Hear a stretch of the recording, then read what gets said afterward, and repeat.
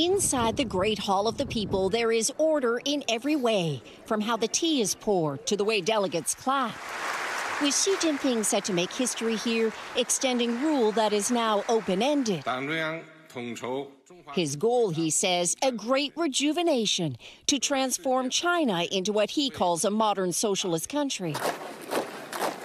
For the past decade, Xi Jinping has purged party corruption while modernizing the military and overseeing the economic engine of a rising China. This party is trying to have a better, more down-to-earth approach and trying to really get the country into a more new direction. Xi has centralized power around him in a way not seen here since Mao Zedong. It's the party showcase of the last 10 years, with one man at the center of it all.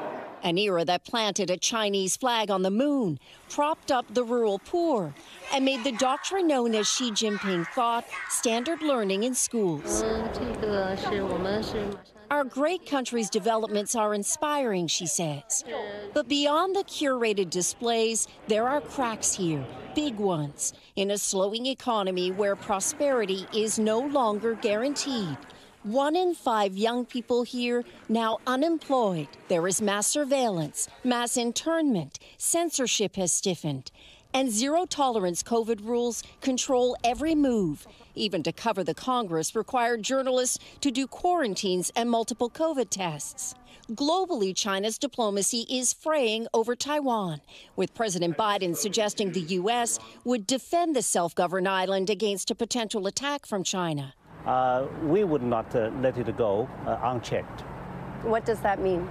That means if this kind of trend goes on, I would see at the very end a very dangerous situation of military conflict. Janis, Mackey, Frayer, NBC News, Beijing. Thanks for watching our YouTube channel. Follow today's top stories and breaking news by downloading the NBC News app.